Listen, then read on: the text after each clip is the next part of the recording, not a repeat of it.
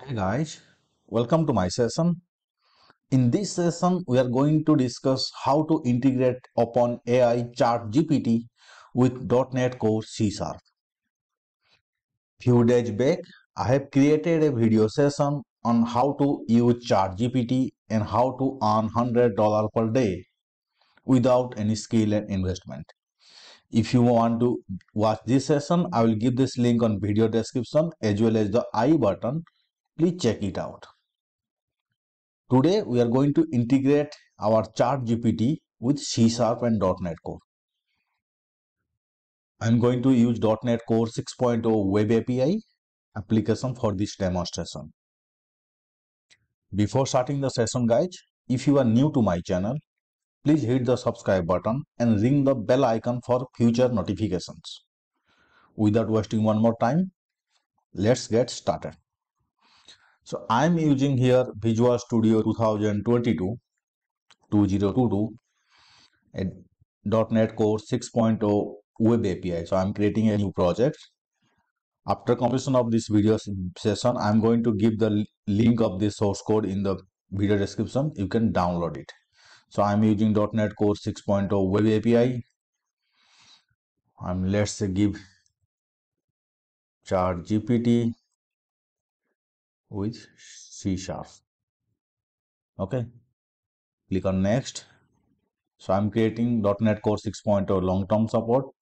For now, I'm no need of HTTPS, keeping the controller and Open API, which is Swagbuckle or Swagger. Click on create. Wait for a few seconds. It will create our basic template for .NET Core 6.0 Web API. Then we will integrate. Okay, our application created. In the Solution Explorer, you can see controller properties. This is the weather forecast, service model, everything. Right? Now, we need to install a NuGet package which is OpenAI. So go to Tools, NuGet Package Manager, NuGet Package Manager Console. So our console has open. Let it initialize. Now it is initializing. Here we need to add install -package space OpenAI. Hit enter and it will install the. Okay, it got installed.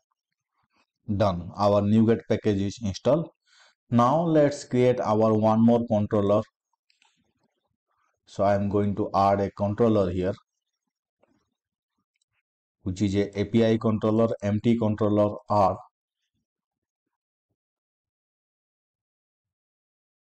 I am giving the controller name as GPT controller. Okay. Now we need to go to OpenAI web portal and we need to generate our security key or access key. For now, I no need of this route.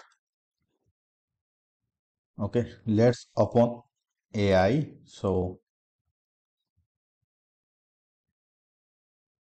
this is OpenAI.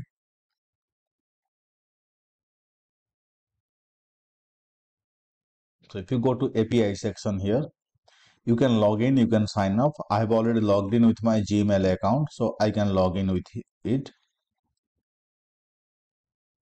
So I am continuing with my Google.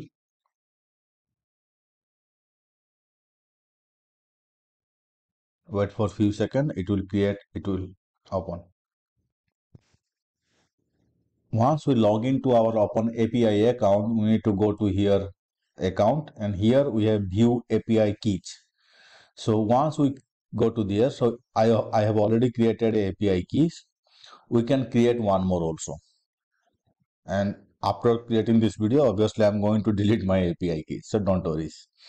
Next thing is the second step is creating a OpenAI account and go to the view API keys in this section. Okay. Now we have added NuGet package OpenAI in our application. In this controller, I'm going to add using OpenAI underscore API using OpenAI underscore API dot completion. Now I'm going to write a API for this.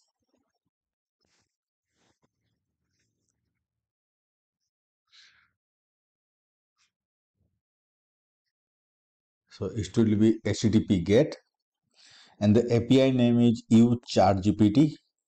It is expecting a parameter that is a query.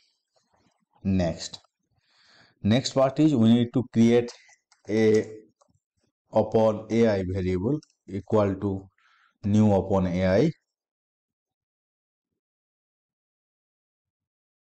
It takes the security key. In the security key, go to the portal. Okay. Let me copy the security key. So here the object name called new OpenAI. Here it takes the security key which is created we got from our OpenAI web portal. Next is we can create a completion request. New completion request. Here we can complete request dot prompt. The prompt will be the query or the parameter we have set. Next, completion model request dot model equal to completion request. So this completion request dot model upon AI API dot models dot model dot DaVinci text. DaVinci text is ChatGPT 3 model, right? So we have configured our prompt, we have configured our model. Next section, we created a var completion upon API, which is our OpenAI API dot completion dot create completion async, where we are posting this completion request we just configured.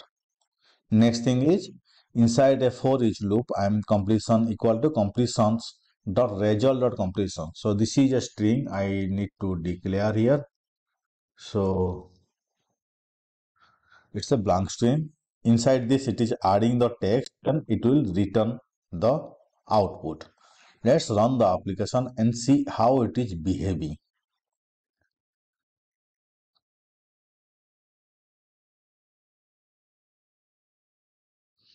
I am coming up with a new session about ChatGPT and C# on advanced programming within very 2 to 3 days actually. So guys, please stay tuned to my channel. You will not be dissatisfied. So our application got run. This is a get. Click on try it out. So you can see here we didn't give any kind of result or anything. We just post our query.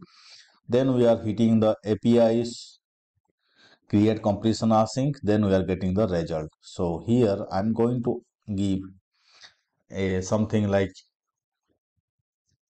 what is life. Click on execute. Life is meaningful existence characterized by growth, development, and learning. This is one result. So next I am again clicking execute. Life is a condition of existing or living, that state of being alive. So every time I execute my API, it's randomly generating the text and showing to me life, a condition being alive, the experience of having consequences, right? So here I can give also what is C#.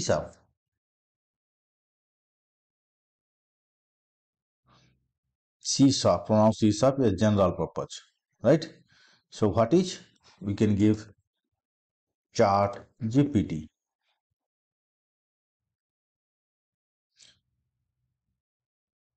right? We are getting our result. So in this way, we can integrate Chat GPT completion to our .NET Core and C#. Guys, I hope you like this session. If you do, give me a thumbs up and share this video with your friends. And if you have any comment and suggestion, please share with me in the comment box. Thank you very much.